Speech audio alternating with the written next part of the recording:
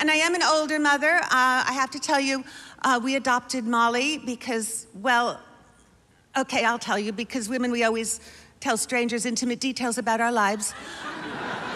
We do. And I tried to get pregnant, but I couldn't. And it turned out that when I was younger, I'd made some mistakes.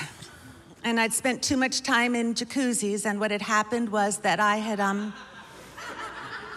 accidentally hard-boiled my eggs. So sad. And Martin and I discussed surrogacy. I went to a doctor, and he explained the procedure very thoroughly. He said, what I'm gonna have to do here is take the eggs out of a young girl and fertilize them with your husband's sperm.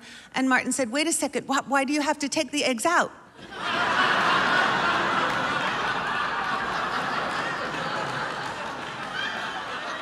So we adopted. Yes, we did. And I used to worry about being an older mother, but you know what? You can share things with your child that you can't share when you're younger. I remember that very special day when we both lost some teeth at the same time. And that very first picture she drew of me, I said, Molly, I love it. It's so special. Maybe next time you could draw Mommy's breast just a little higher. That'd be nice. There are other reasons it's good to be an older mother. Molly said, Mommy, when did you get your ears pierced? And I said, when I was 13. And she said, well, I want to get my ears pierced when I'm 12 because I want to do everything 1 year younger than you. I said, okay. She said, when did you get your first cell phone? I said, when I was 47.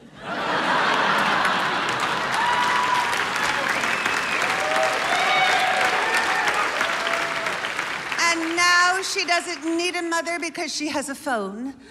And Siri, who lives in the phone, is very smart, much smarter than her mother. I'm not too fond of Siri. Let me tell you what Siri did to me. The first thing Molly did was ask Siri who is Rita Rudner.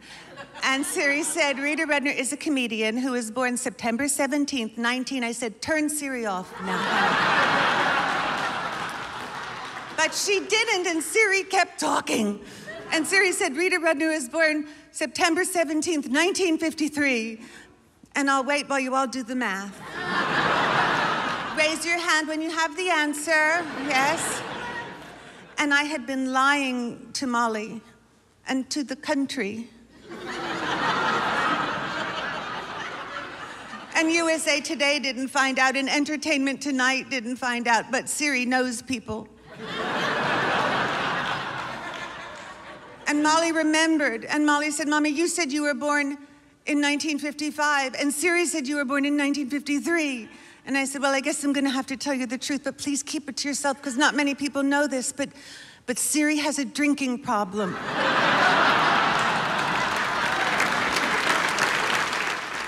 My mother was a terrible cook, really. Even I knew you didn't put fabric softener in meatloaf.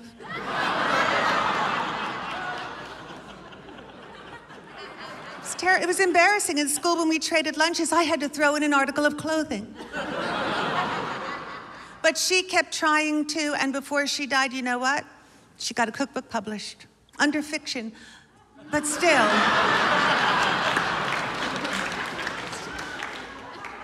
And my mom passed away. My mom passed away before my dad. My dad wanted to die first because he had something funny to write on his tombstone, and he was that kind of guy. He wanted to write, as usual, I'm waiting for my wife.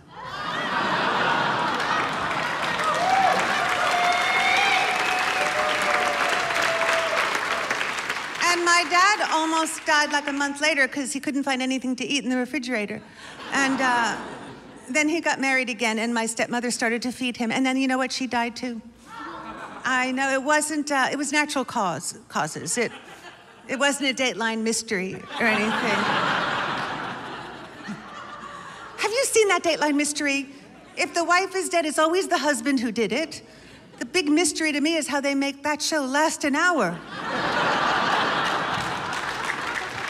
But time is marching on. I need glasses. I don't wear them, though. I find it much more interesting to see a shape and try and figure out what it is. I have to admit, I've petted a few fire hydrants.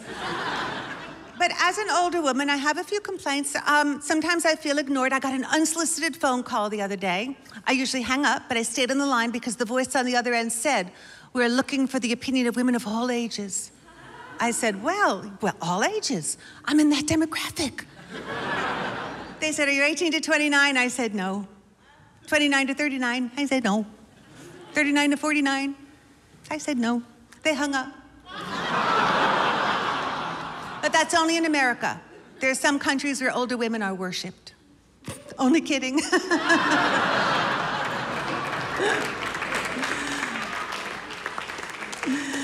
But it's difficult for older women to get on network television these days, too, unless you're doing an advertisement for either osteoporosis or incontinence. That being said, I do have an opportunity coming up next year. I'm not counting on it because it's still not for sure. I still have to figure out a way to get shingles.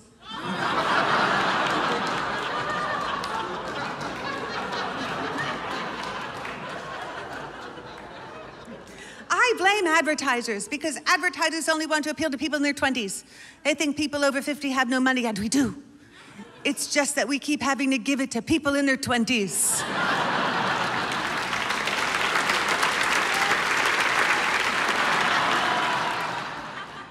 But she's in the 10th grade.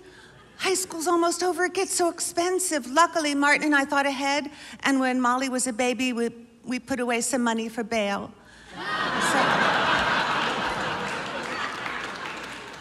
What am I gonna do the day she leaves the house? It's gonna be excruciating. I was talking to my friend Cindy about it, and she said, "You know what, Rita, don't worry, because college is only 4 years, and then they come home and they live with you for the rest of their lives."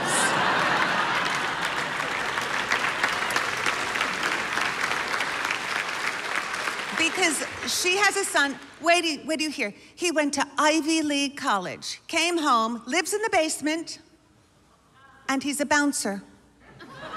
Not at a nightclub, he just has a ball and he likes to bounce it. And there are gonna be no jobs anyway. I mean, what's Molly gonna do? I was trying to think what the world is gonna need in the future, and I think what Molly should be is a tattoo remover.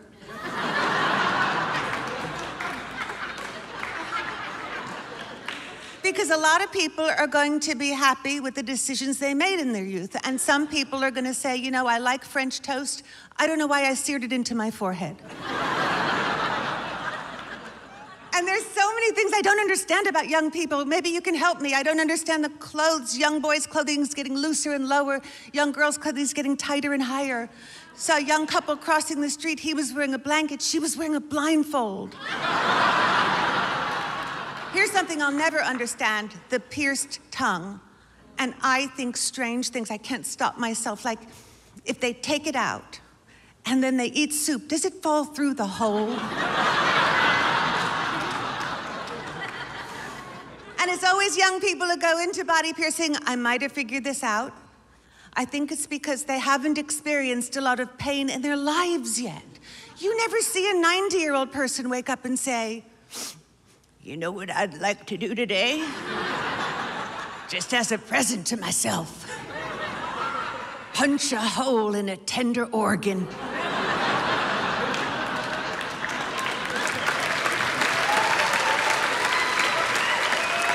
And I know tattoos are all the rage, and I would never get one, but you know what? Luckily, on my left leg, I have a vein in the shape of a ship.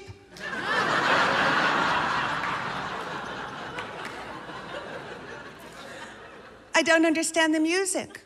Madonna's music used to be shocking, but you know what it is now? It's elevator music. I was in an elevator, I heard "Like a Virgin, touched for the very first time." What's elevator music gonna be like in 30 years?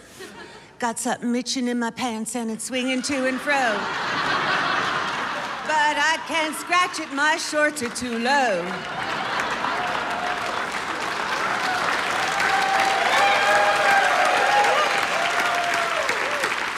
For your enjoyment, that was performed by the Mormon Tabernacle Choir.